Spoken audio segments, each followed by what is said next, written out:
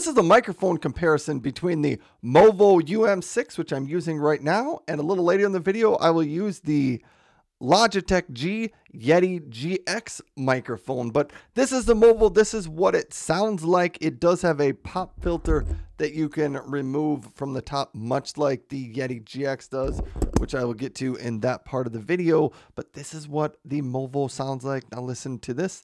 Silly Sammy eats pepperoni pizza. Silly Sammy eats pepperoni pizza. So that gives you a good feel of the sound of the Movo UM6.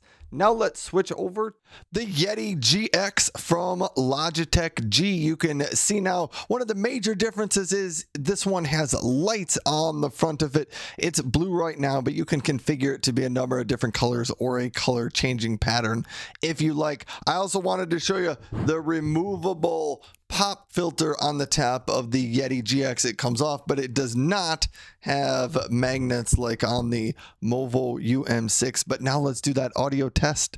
Silly Sammy eats pepperoni pizza. Silly Sammy eats pepperoni pizza.